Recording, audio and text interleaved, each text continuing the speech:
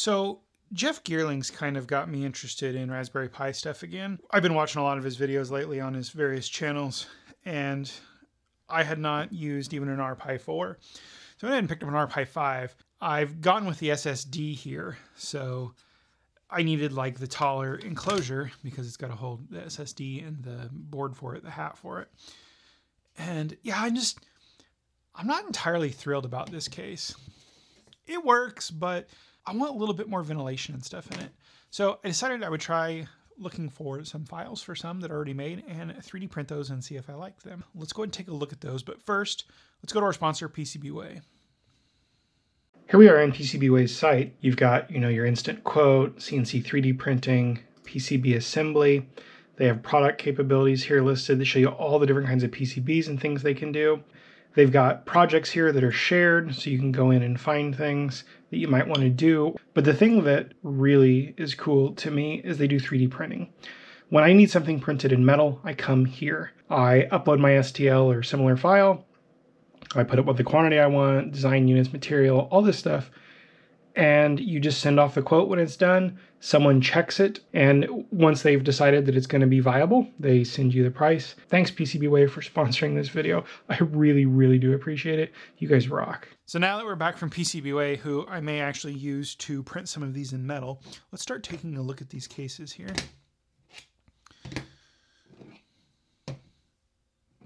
And then there's this one.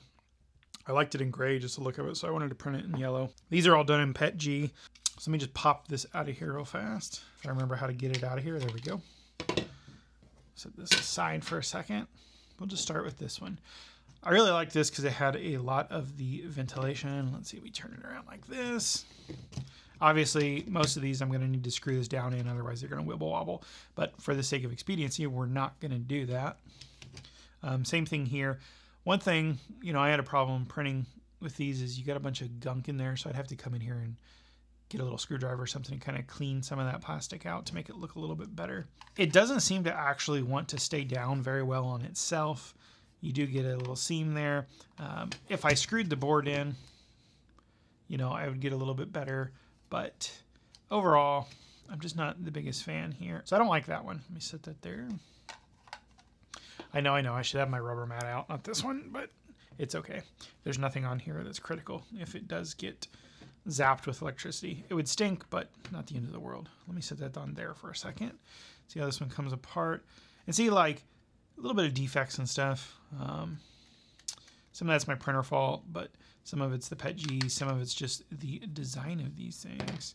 So, again, now this one, although I'm using the SSD on here, this one doesn't allow you to access the SD card if you're using an SD card too. Man, that's a tight fit. I have not actually tried this one yet. Let's see. This goes like this, I think. Oh yeah, that does not like my M2 hat. So that one is a bust. It's just gonna be way too tight.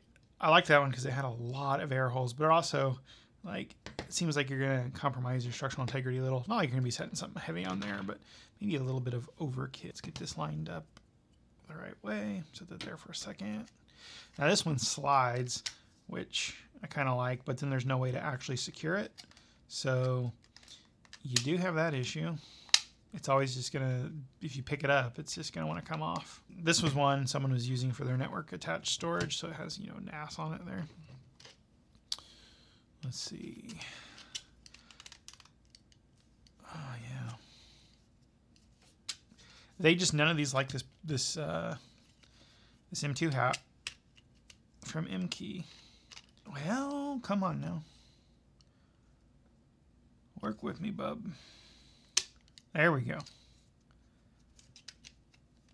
So again, there's no way to secure this in here. You can't screw it down. I mean, it holds it pretty good just from pressure, but not the biggest fan of that. Again, no way to attach it, but I can access everything. Although the SD card is way recessed back in there. So you would need something to like poke that in and out. So I don't really like that one either. And set that there. That's another one that's a bust. Hopefully this one's not. since I printed it twice. This does have posts so you can screw it down, which I'm quite a fan of. And it does have the, you know, pieces of plastic there. Okay, yeah, that fits nicely. You gotta actually have some room to spare there. You can get out to all the ports pretty easy. Doesn't add a whole lot of depth to them. And you've got a nice cutout for the SD card. So, cool. Again, though, just some little printing issues with supports and stuff. But that wouldn't be a problem if I had PCBWay do this. Let's see. How? Just like this. Yeah. I am really happy with that. Even without a screw, that is very secure in there. I'm getting a little bit of wobble. You've got adequate ventilation on all sides. Again, a little printing defect I need to clean up. But I am pretty stinking happy with that. And then you've got the little button to help you push the power switch. So let's take a look at this in the yellow. So what do you guys do with your Raspberry Pis? Like I said, I haven't used one in a long time.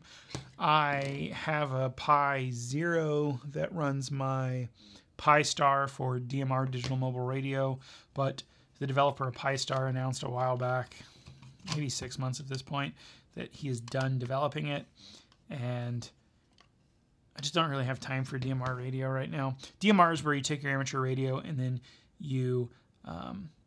most people, they will then use something like a Pi Star, which acts as a little receiver and then puts that on the internet, and then you can pop out either on someone's repeater in the real world. There are some instances of that, or you just talk to other people that are doing the same digital stuff, and it gives you a way to kind of talk to people that you may otherwise not be able to with a VHF or UHF radio. So it's kind of cool like that, but usually it's just people like, hey, you know, CQ, KD19WC calling CQ, and then you talk to someone in South Korea or Japan or Germany or whatever for a couple seconds, and you can do that with WinLink. I haven't had that Pi Star and that Pi Zero even powered since the guy announced he was going to stop developing it. So yeah, I don't really know what people do with them, but I love this. They have the SSD hat now, and you can run on an SSD because then you don't have to worry about the cards being all crummy. I really like this yellow. This is nice. Dang. I wanted one printed in metal. Oops, help if I didn't drop it. Like, that's not going anywhere in there at all. They're very nice tolerances. And now that I think about it, metal might actually be bad because who knows where something's going to ground out. But maybe I'll get PCBWay to make me one of these in a better plastic, something like maybe ABS or something. I can print ABS myself, but I'd rather not because my printers are inside. And yeah, just a whole pain, but they could do it, or they could use some other kind of engineering plastic. Maybe I'll get them to do it in nylon. Yeah, I really like that. But yeah, I want to start doing some Raspberry Pi stuff on here. But our Pi stuff, let me know in the comments. What are you doing? Like someone was clearly doing an NAS here. Which one was it? One of these was said network attached storage on it. Yeah. Should I do that? I think Jeff Geerling uses his for all kinds of stuff. I think he has one that does his security cameras. A bunch of other stuff. If you know any people that are doing cool things with these that like a normal person would want to do, put the channel name in the comment. YouTube will censor links on its own. Sorry, that's not me. I'm all for sharing other creators, but if you put the name of the channel or maybe the title of their video, I will find it and then I will link it if I decide that it's really interesting and we can help them get some more exposure. But yeah, I'll see you guys in the next video. Thanks for stopping by, and thank you, PCBWay.